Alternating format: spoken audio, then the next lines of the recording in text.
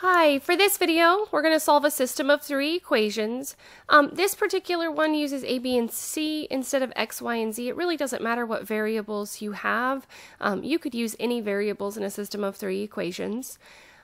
For this, what we are going to do is we're going to use elimination to solve this. And elimination really probably is the easiest way of doing this, because what we want to do is we want to first take it from three equations down to a system of two equations, because we know how to solve that. We know techniques. We can either use elimination or substitution to solve once we get down to two equations.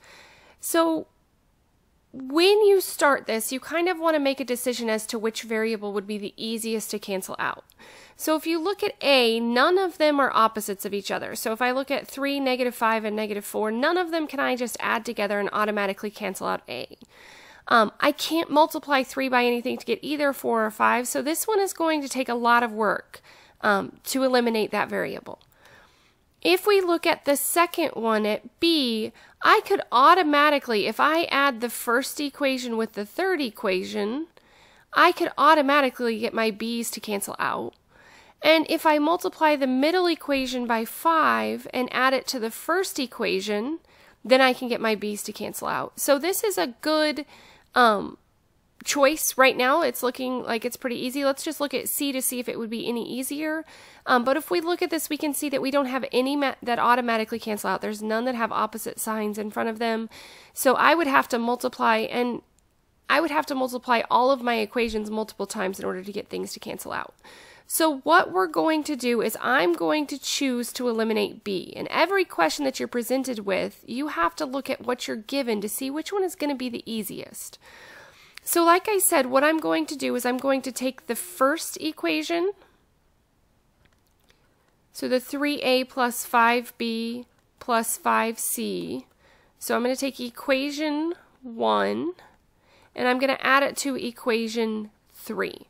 So that's our first step that we're going to do. So I have -4a minus 5b minus 4c equals 0. So if I add these two together, I get 3a minus 4a, which is -1a. My b terms cancel out.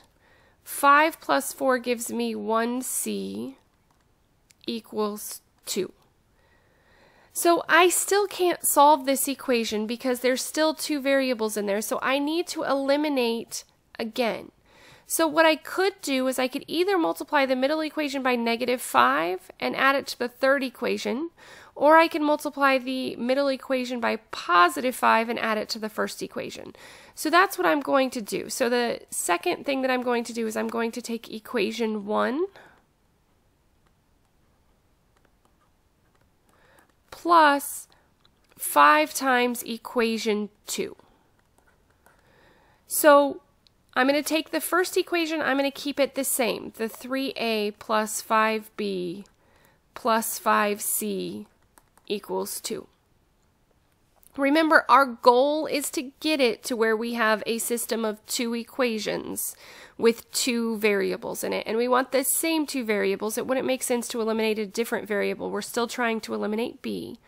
So when I multiply this equation by 5, so I'm doing 5 times equation 2, I would end up with -25a, because 5 times -5 is -25. 5 times -1 would give me -5b. 5 times -6 would give me -30c.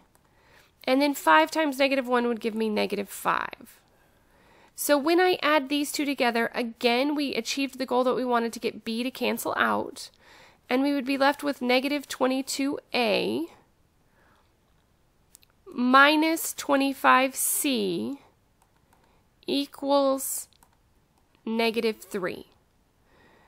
So I'm now going to take these two equations that I got it down to, and I'm going to solve the -1a plus c equals 2, and the -22a minus 25c equals -3. Okay. Remember, when you have a system of two equations, you want to again get your variables to cancel out. So I'm going to ignore everything else that I have. I'm just going to focus on this part right here. I can either multiply the top equation by negative 22 to get my a terms to cancel out, or I can multiply the top equation by positive 25 to get my c terms to cancel out. So I would be left with negative 25a plus 25c equals 50.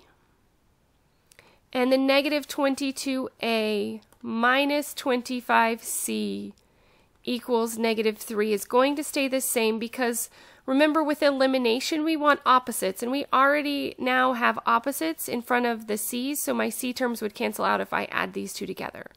So this would give me negative 47a equals positive 47, and we get our first answer. So all of this work to get our first answer. Remember that we are not done because we do need to find b and c. So what we're going to do is we're going to keep working with this system of two equations in order to find c. So what I'm going to do is, and it doesn't matter which one I pick, I could choose to plug it back into either of these two equations. I'm going to choose to plug it back into this one just because c is already by itself, and then I don't have to do any extra work.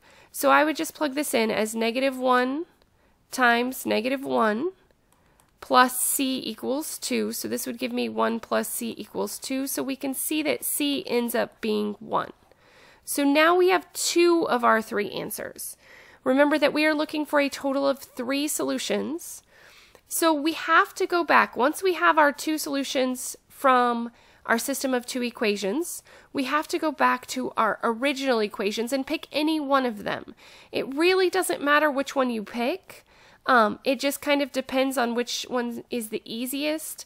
So I am going to choose